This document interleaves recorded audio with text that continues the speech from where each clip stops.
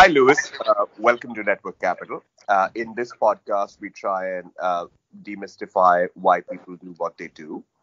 We have, in about 6 months, we've got 100,000 subscribers who are keen to understand the career principles and mental models of leaders in different backgrounds and from different countries.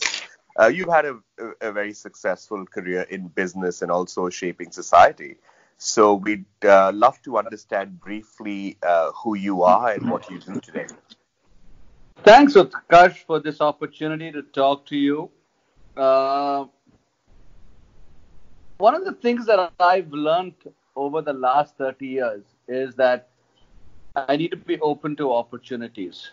And whatever I'm doing today is because someone came up to me with that thought and said, Lewis, why don't you look at it? And that's what's made my journey interesting. The fact that I've done so many different things, which were totally unplanned. So when I was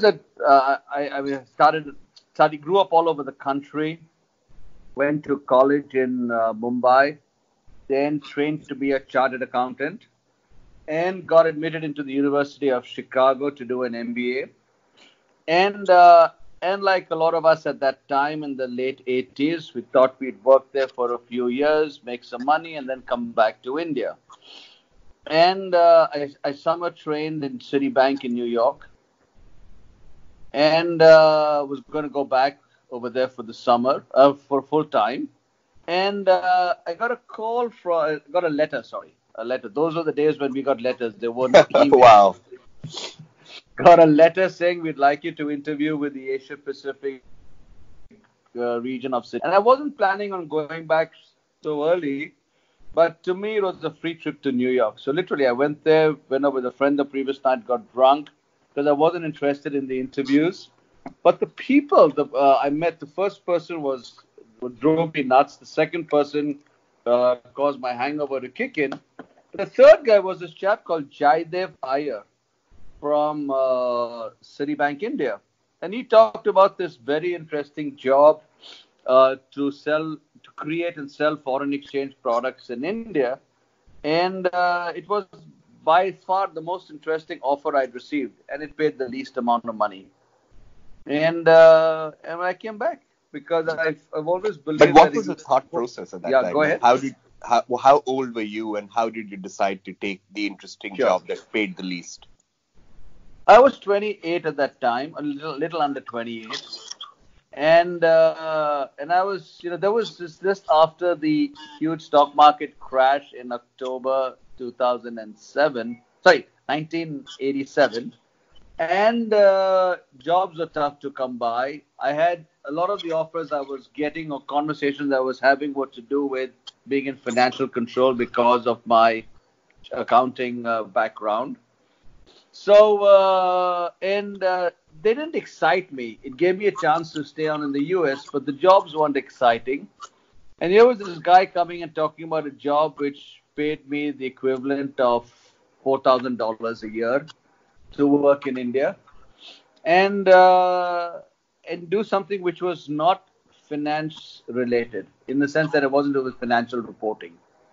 It was to do with marketing and selling products.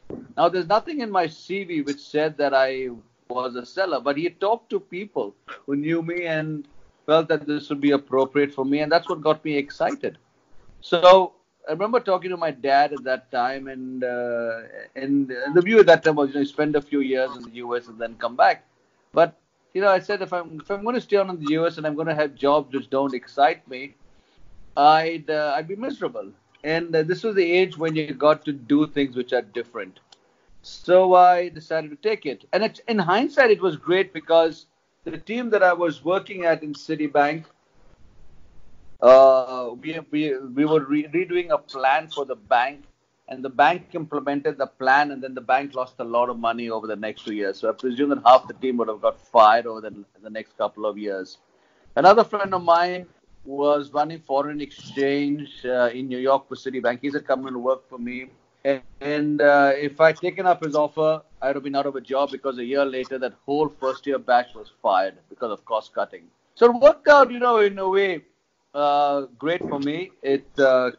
I came back to India, And it actually set me up on a journey that was, in my view, fascinating. I spent 3 years over there, and then I got talking to a friend of mine this morning. In the morning, But how were about why those I was. 3 years? What time? Well, I What? enjoyed them. I Yeah. enjoyed those 3 years. I was the first guy in the office. I was the last guy out. In between, I'd sometimes go and play rugby and go back to the office. I really enjoyed my work. And as I've told people, you got to do what you enjoy. I enjoyed it, but at the same time, there were some things which I didn't necessarily enjoy, some of the stuff that we were doing.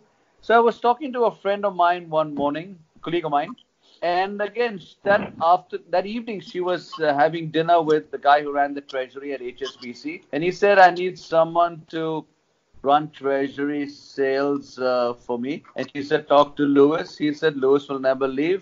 He's a die-hard city banker," which I was. And she said, "Have that conversation." He called me up the next day, and within a week, I had decided to move on to HSBC, which again wasn't doing well at that time. It was a much smaller bank than Citibank. But for me, again, it was the challenge of running a team and building it out.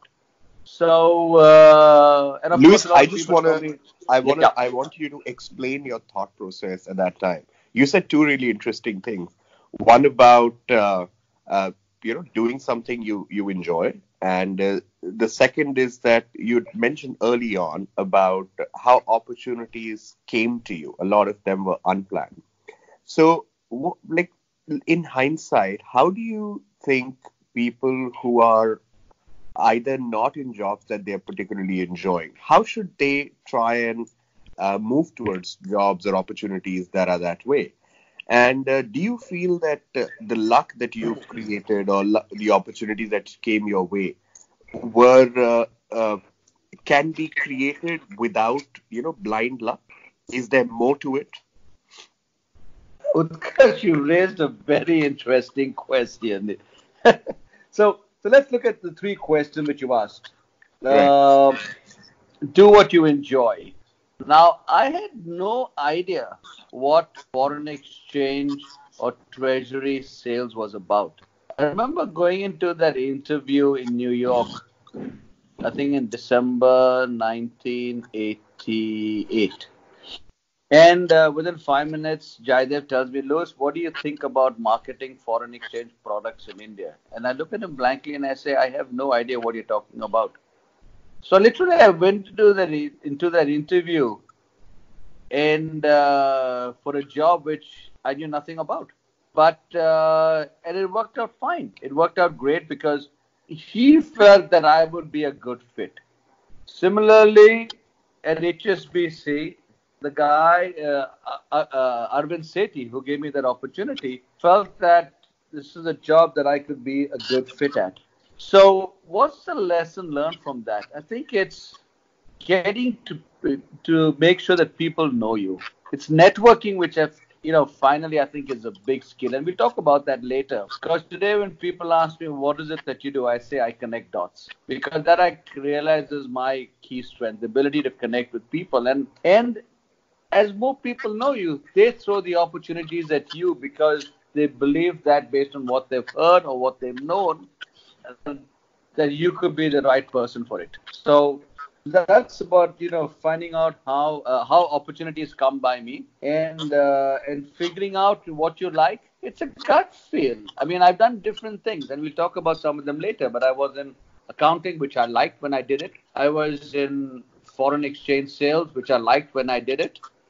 I then moved on to a larger treasury platform, and then moved on to the investing side as and now in the non-profit space. And I've often wondered, why is it that when I'm in that particular job, I've loved doing it, but when I move on, I don't look back and stay connected with that. And I think it's just that the time has passed and I'm onto something more exciting, and which excites me.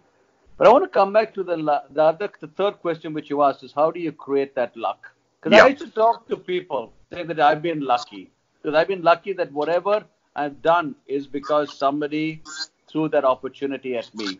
And I've been asked, can you create luck? And in life, I realized when I'm asked a question I don't have an answer for, I either go back to my wife or I go to Google. My wife wasn't there at that time, so I checked on Google and I said, how does one create luck? And I came across a page of some random guy. I can't even remember his name just now. And he talked about how do people create luck for themselves. And one is do things differently. So, and this is what I keep telling a lot of people. If you go to work, if you're working in a place and you take the same bus every day, you talk to the same people, you at lunch, you meet the same people, and you go back and you do the same thing every day, you're not going to create opportunities for yourself. So what you need to do is go out over there and have those conversations with people, meet new people, chat up with new folks. You go for an event, make sure you're talking to somebody who is out over there doing something different. At a reception, talk to new people. And that's the way you create opportunities for yourself. The second thing this guy talked about was see the good in everything. Everyone is so negative. If we are more positive about stuff, even when we have setbacks, it's always, what can I learn from that experience? And that's another important lesson to learn, which is being positive about everything you do. And even if you went for a reception or you went for a meeting and you came out with, you didn't get that offer, what could you have learned from it? The third thing he talked about was go with your gut. So listen to what your inner sort of mind is telling you about whether this feels good or not. Quite often people have told me I'm crazy. Coming back to India in '89 was crazy. You didn't go back. People didn't come back to India in '89 soon after business school. You wanted to work over there and settle down in the US. 2 years later, the economy opened up in India, and I just happened to be at the right time at the right place. People tell me, "Oh, Lewis, that was you had good foresight." And I said, "No, it was just to do with the fact that I went for an interview because it was a free trip to New York, and it ended up with this journey." Yeah. Similarly, when I left Citibank to join HSBC, people said you're crazy. HSBC is so much smaller than Treasury. But that's Which year was to a this? different trajectory in terms of career. That was in 92. Wonderful. 92. So from 92 till 2002, that you were in your early 30s, and I think in this 10-year period, a lot happened. Could you tell us about some of the key learnings from this 10-year period, and what were the highlights? What surprised you? What did it teach you? Well, one, I got married. Okay, so I got married to Fiona, and she was doing her. We met up. We reconnected in '89, and she was finishing off her PhD in the US, and we got married in '93 Jan. And we talked about the fact that our lives will be a roller coaster because we could be doing different things, and some could work out, some couldn't work out, and I've just been lucky that things worked out for me, both on the personal side and at work. But so I spent 2 years with HSBC. I had a great time over there. It's a great bank. I had a chance to sort of, build out the team over there, learned a lot. But that's around that time I also realized that I've had enough of being with a multinational. And in a way, decisions Why was that? taken because there were decisions taken by. Yeah, the reason why was because there were decisions taken by people who are sitting halfway across the world who have no idea about India.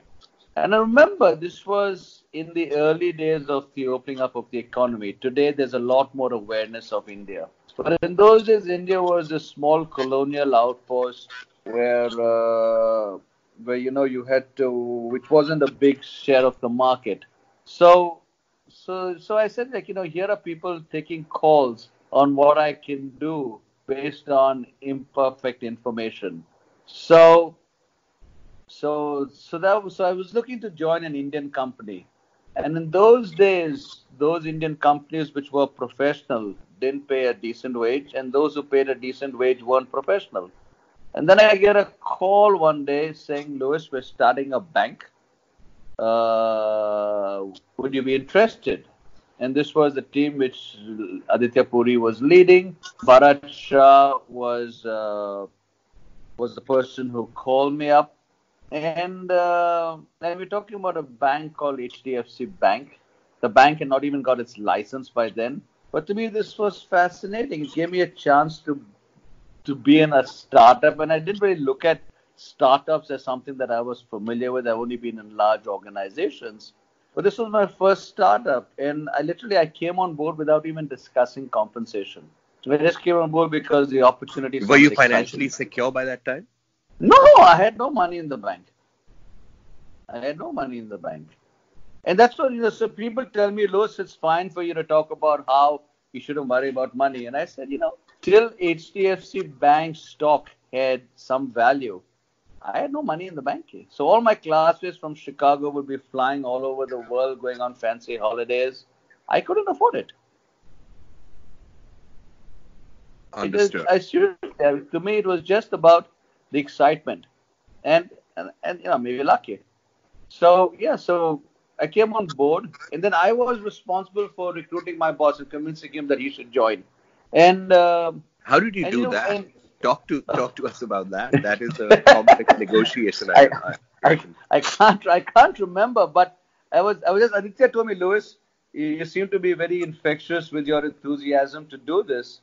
So I was involved in convincing 3 to 4 people in the bank why they should come across, and why I was giving up my job, and why they should do the same with theirs. And people were concerned about, I don't have my fancy car, I don't have my fancy club memberships, etc. And today it looks like a no-brainer, but at that time it was difficult convincing people. We struggled, and who knew whether we would succeed or not? Because people said we were crazy. Why would you want to go and try to set up a bank in India? No one had tried to set up a bank in India. What was the operating thesis of the bank, and what specifically, in addition to having skin in the game, made sense to you? I think it's just the quality of the team. The team that Deepak Parekh put together through Aditya Puri was fabulous. And that's why, when you look at the fact that this bank has grown, let's be clear. No one expected HDFC Bank to be where it is today. It was beyond our wildest dreams. And in fact, if I had known it was going to do so well, I wouldn't have sold any of my shares earlier on. But the fact is that he brought in it's the quality of the team, and a huge control on cost and on credit. I think that's what's important. You had credit run by Paresh Shuktankar. So we were never the fanciest, most aggressive bank, for example, on the treasury side. There were other banks who were more aggressive. But, those banks, some of them don't exist anymore today. Or those banks, share price hasn't done the way HDFC Bank has done. I think it's just focusing. And, in those days, we never even talked about share price. It was all about, let's just build a bank. Let's prove that we can build a bank that we'll all be proud of. And so you did. HDFC, you all built it into an institution. What were some of the highlights and challenges of building it, and what did you do after? Well, the first was really trying to put everything into place. That, you had to build up quality operation. I was running the FX sales initially, the FX desk, both sales and trading, and then later on ran the treasury. And it was really making sure that, one, we had the tech platform to be able to build, to operate on. 2, we had the limits with different customers and banks to be able to transact. And 3 was we had great people to run the team.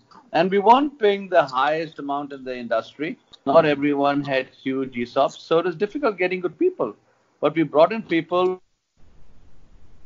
still in touch with each other 25 years later, still friends. And we were all part of that, banking revolution way back in 94. We had challenges. I remember when the ATM card of one of the bank directors got swallowed by the ATM machine and there was chaos. Sometimes our systems would crash. Eventually, we built out something. We were focused on cost tremendously. No one flew business class. I remember one day Aditya said, everyone brings their own coffee mugs to the office. We will not be giving coffee mugs. And there was a lot of opposition to it. And, today it's just part of the DNA that, we're not going to be spending too much. We're going to focus on the customer. And that's resulted in what it is today. In 1999, I'd been in Treasury for about 11 years. And I was bored, frankly. I was looking to do something different.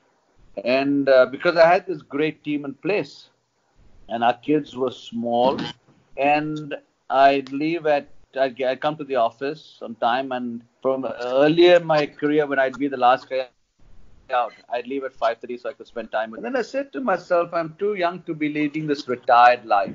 I was in my late 30s.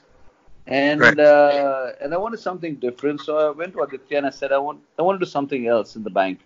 But there wasn't anything that I could do, and he said Treasury is important. And this was the days of the internet, so I was intrigued by the internet, but I couldn't figure out what did a Treasury guy do in a .com. And I was pitching for business with Infosys, and I was connected with a guy called Mohan Pai, who at that time was the CFO.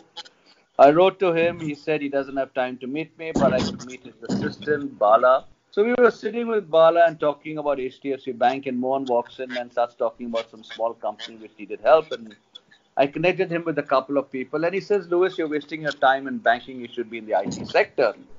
So I told him, you're crazy. He said, no, you're crazy. And we got talking. And he said, there's somebody who wants to meet you. And within half an hour, this tech entrepreneur called me up and said, Mohan says I should talk to you.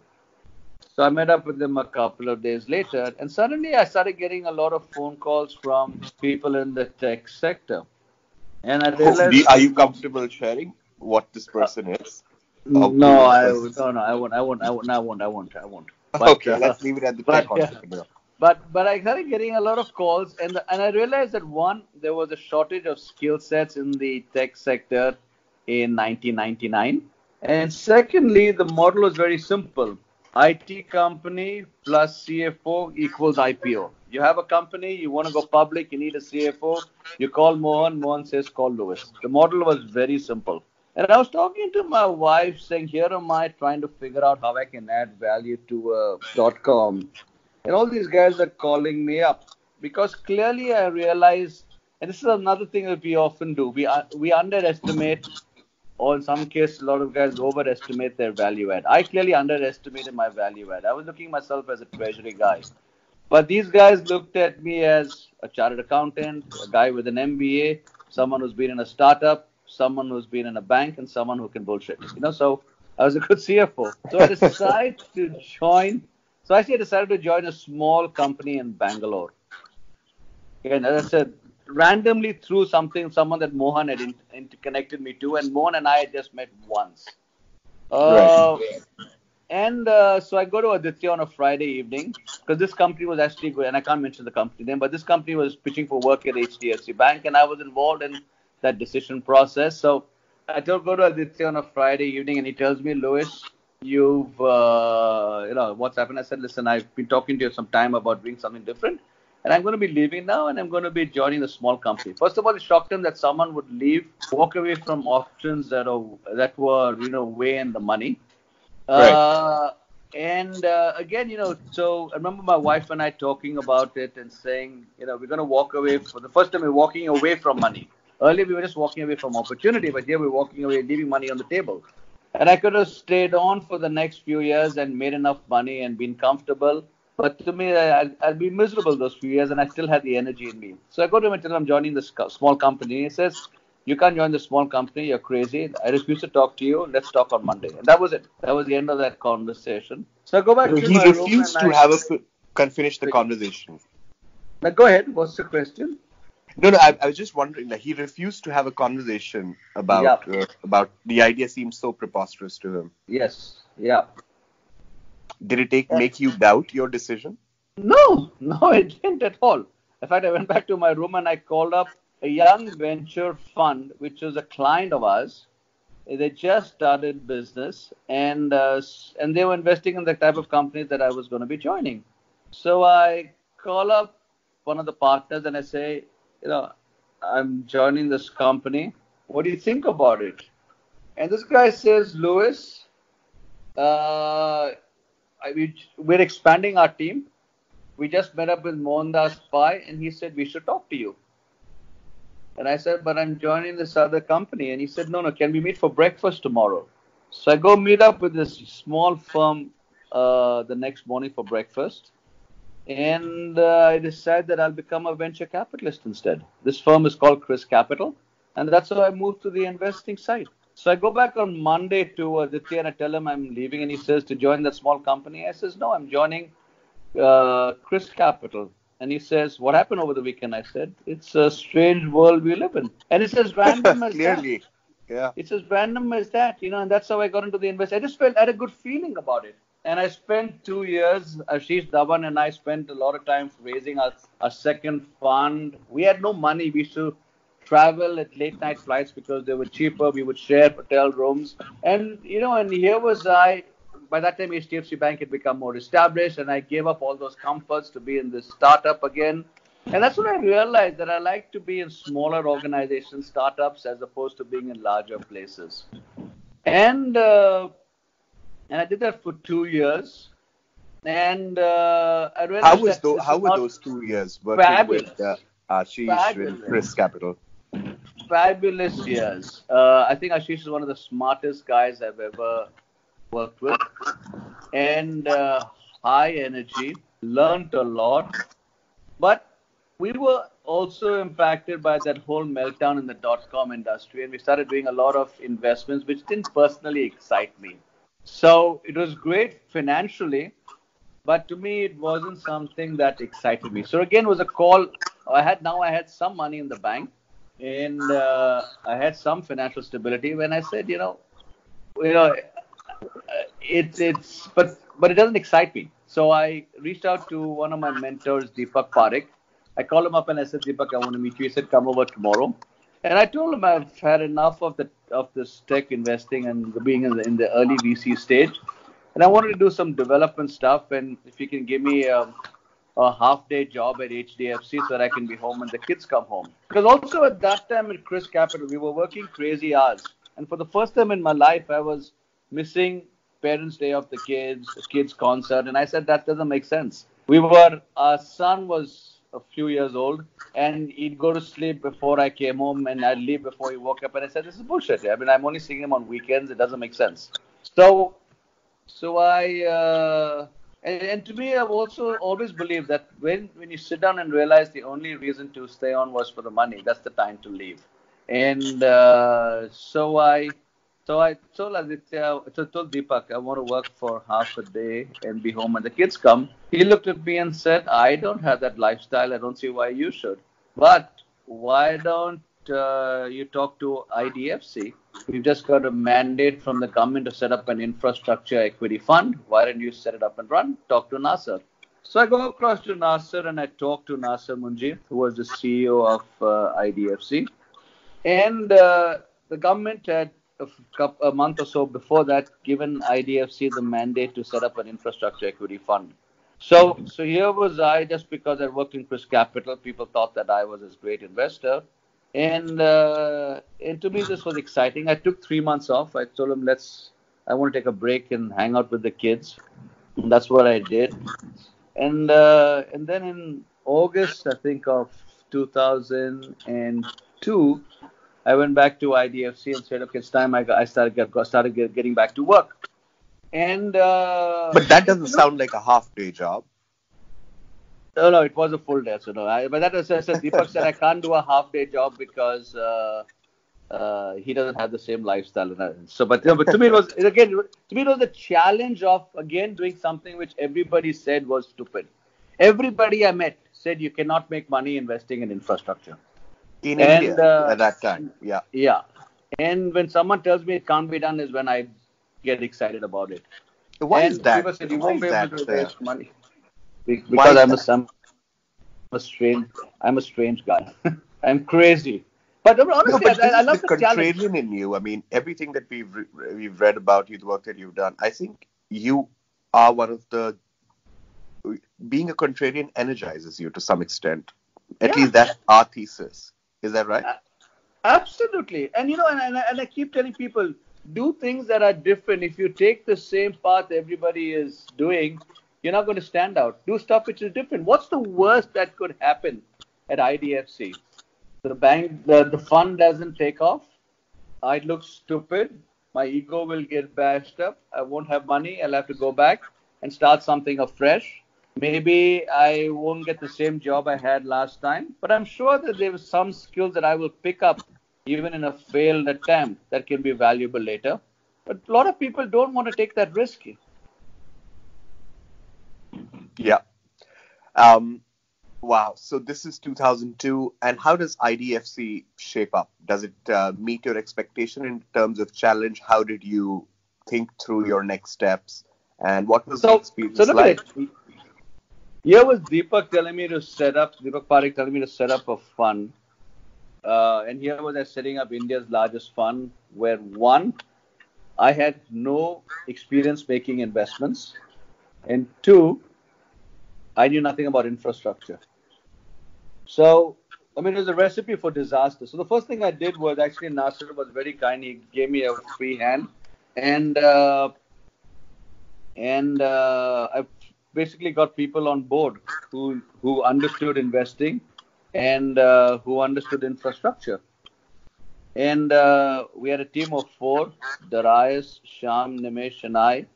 And we got about starting the business. We got in a great CFO, Rupa, and that was it. We set up systems. A lot of it was homespun, and we raised a fund from domestic investors. It was the largest domestic fund at that time, and we wanted to make sure that our first investment did not blow up because everyone was so skeptical about investing in infrastructure in India. And first investment was in the GMR group. It turned out to be our best investment ever, and the GMR family and my family are very close, and we really be together. And today I'm one of their advisors on the group performance appraisal committee, and that's what we did. So we started off with our first fund. By the time I left in 2010, we'd raised three funds. We were managing $1.3 billion. In 2009, we were voted the best private equity fund in India. We were voted the best infrastructure investor in Asia. And I guess the time was right at that time for me to move on. We built up a great team. We proved the fact that you can make money investing in infrastructure, and I felt that okay, it's time for me to move on. IDFC had become large, the parent company. We'd lost, in my view, we'd lost some of that entrepreneurial spirit. So I felt it was time for me to move on. And in 2010, I stepped down at IDFC, and I had no plans of what I would do. I literally had no idea what I would do. All I knew is what I wouldn't do. I wouldn't start something on my own, and I wouldn't do anything full time because our kids at that time were 13 and 15, and I said before they go off to college, let me stay at home and traumatize them. I'm a terrible father. So that's what I did. I hung out at home. So a lot of my time in the first couple of years after I quit was really spending time at home. To me, my sort of scarcest asset was time. So and with kids, as you learn over time, is that you got to be there when they want you, not when you want to be free. So it's a question of being available when they are. And if I look at your career from 89 to 2010, 30 years of working relentlessly, you've had this knack of picking things up quickly. what's your learning recipe? How are you able to do that? What advice do you have for others who are Saying, trying to? listen, Lewis, why don't you look at this? We'd like you to do this. Why do you think? And quite often, some of them are crazy, but to me, that's what's appealing. Got it. And so you were able to moving forward. Let's say it's 2012, 13.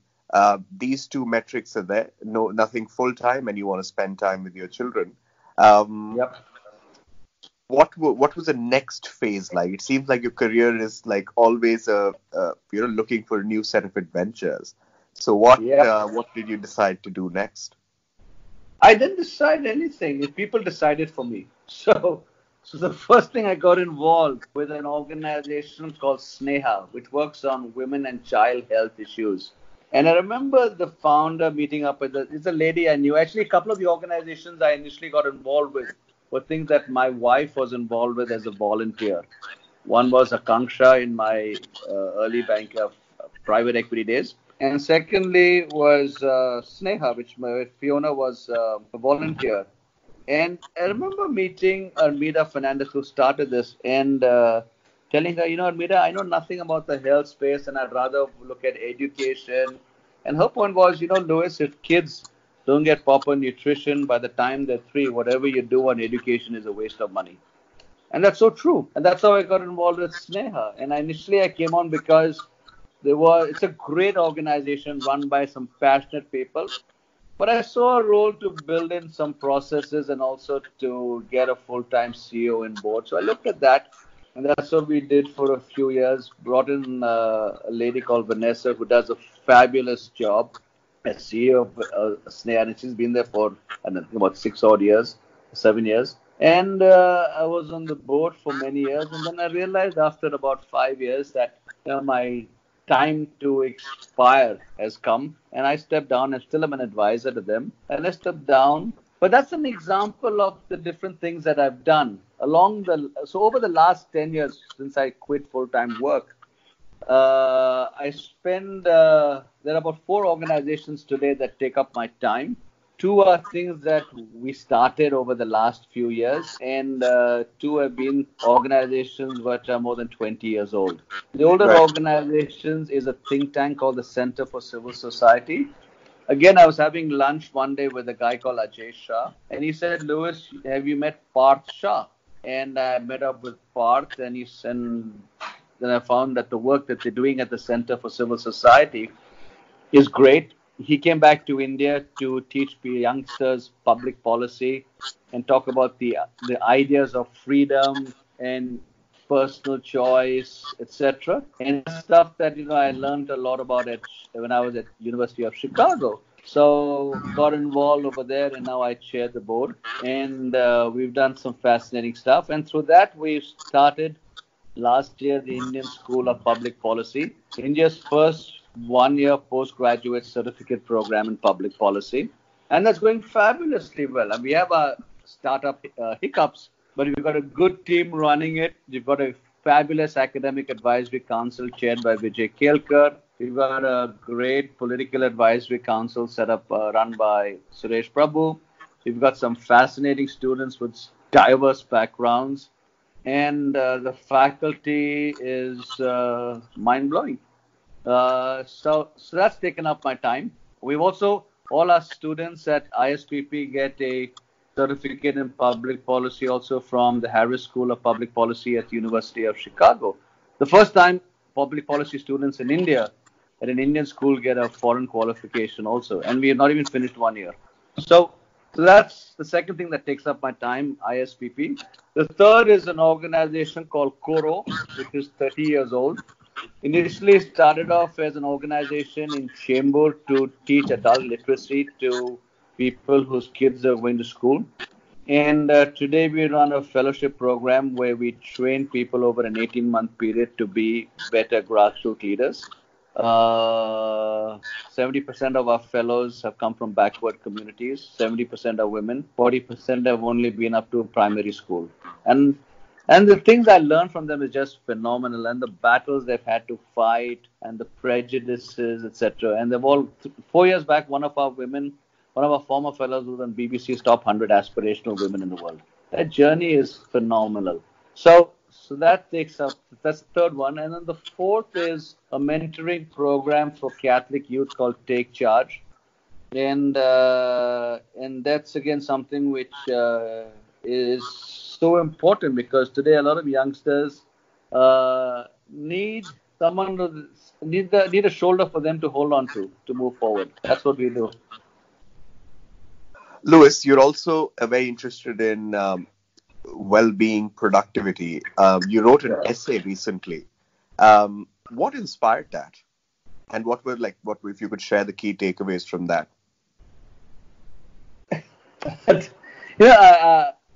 So people ask me some of these things, and I struggle, because a lot of these things just come intuitively to me.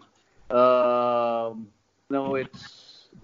just do what I do because I don't think much about it. It just flows. Even some simple things with so time back when Pride Global was starting off, they reached out to me and said, this was Ariana Huffington's new thing, and she said, will you write for us on well-being? So I said, sure. And they've given me a free hand to talk about anything that I want to write about. And I think the article you're talking about was Be Kind to Yourself.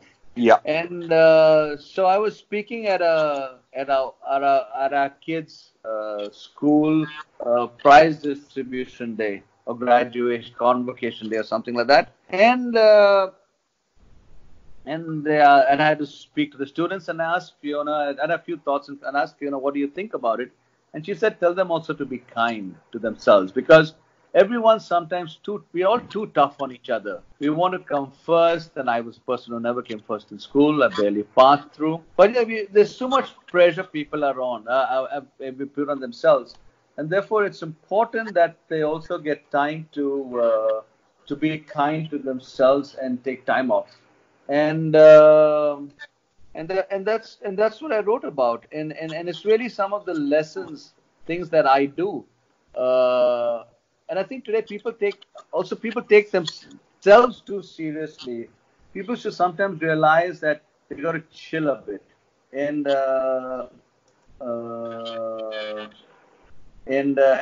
that's something which I also sort of think that people need to do. So I'm trying to sort of look back at I'm trying to remember what all I wrote about on this, but I'm trying to sort of empathy for yourself was a key takeaway for me. How can you have empathy for yourself? How can you be kind to yourself and in the process be kind to others? And I thought that was such an important lesson for work and life.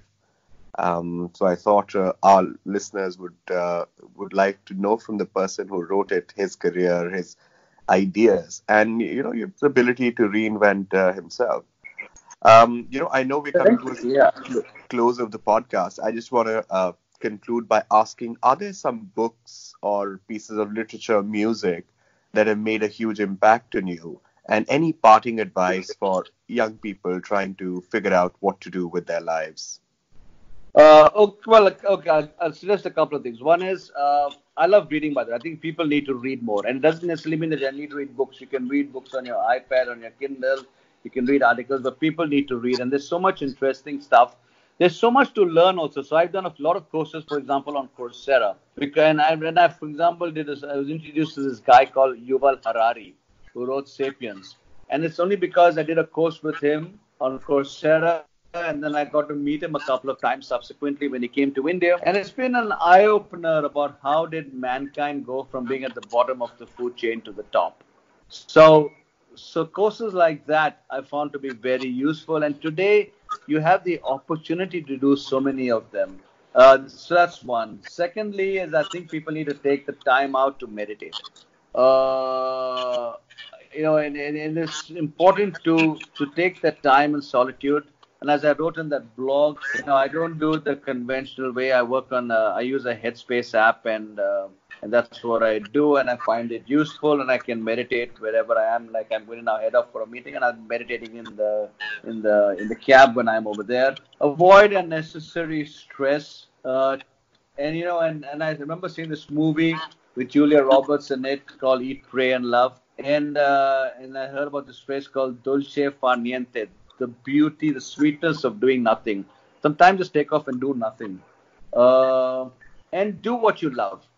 So it's a combination of things. But basically, what I'm saying is, I'm running today faster than I've run ever. But you got to sometimes take time off, and smell the roses, read a lot, hang out with friends, and do what you love. And the last thing is, don't chase money. Money will chase you. Yeah. It's a fascinating note to end on. Thank you so much, Louis, for your time. We seriously appreciate it. And we look forward to catching up with you and hosting you for a masterclass following up. Thanks, Utkarsh. Thanks for this opportunity. See you soon. Bye.